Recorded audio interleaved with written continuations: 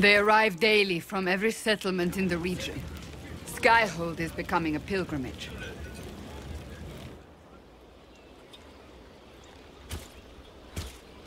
If word has reached these people, it will have reached the Elder One.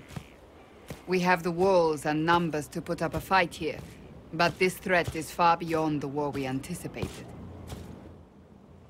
But we now know what allowed you to stand against Corypheus, what drew him to you.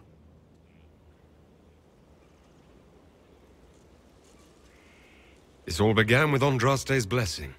It was that simple. Yet did her blessing grant you worthiness?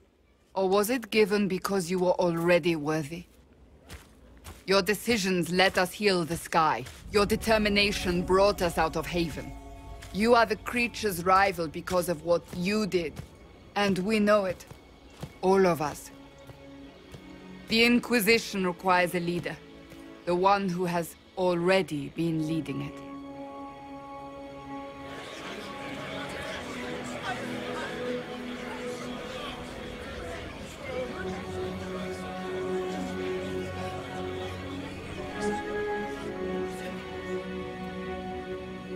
You.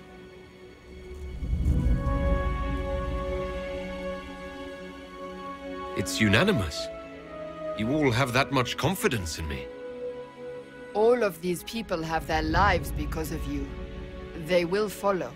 That wasn't the question. I will not lie. Handing this power to anyone is troubling. But I have to believe this is meant to be. There would be no Inquisition without you. How it will serve, how you lead, that must be yours to decide.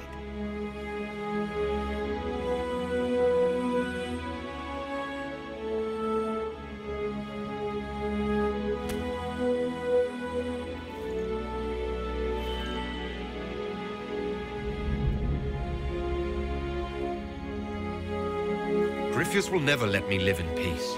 He made that clear. He intends to be a god, to rule over us all. Corypheus must be stopped. Wherever you lead us. Have our people been told? They have. And soon, the world. Commander, will they follow? Inquisition, will you follow?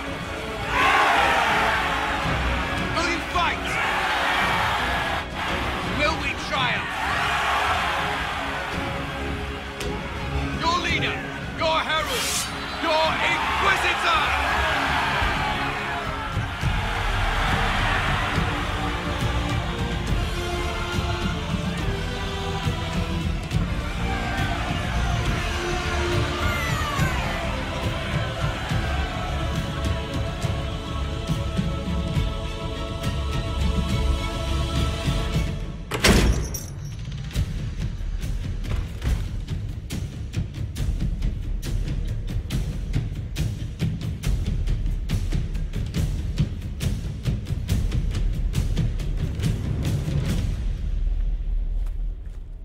So this is where it begins. It began in the courtyard. This is where we turned that promise into action. But what do we do? We know nothing about this Corypheus except that he wanted your mark.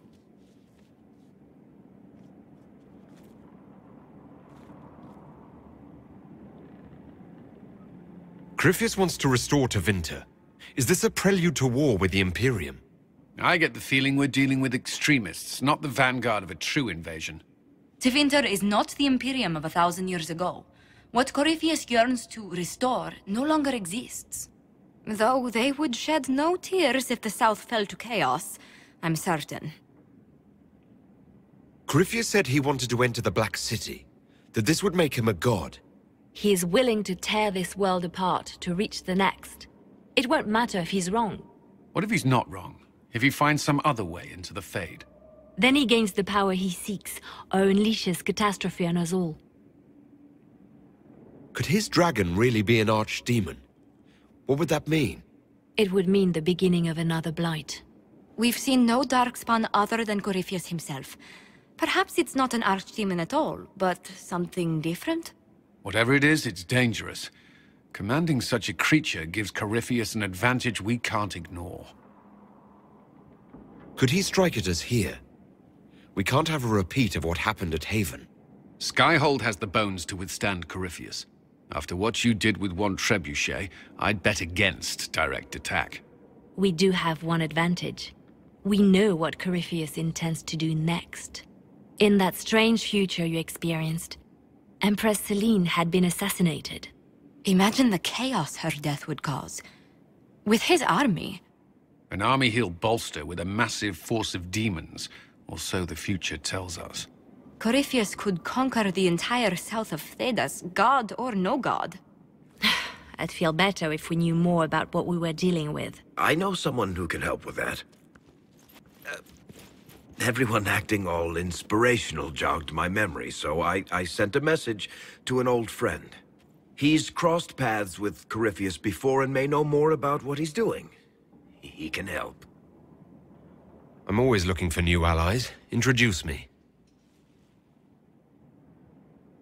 Parading around might cause a fuss. It's better for you to meet privately, on the battlements. Trust me, it's complicated. Well, then, we stand ready to move on both of these concerns. On your order, Inquisitor. I know one thing. If Varric has brought who I think he has, Cassandra is going to kill him.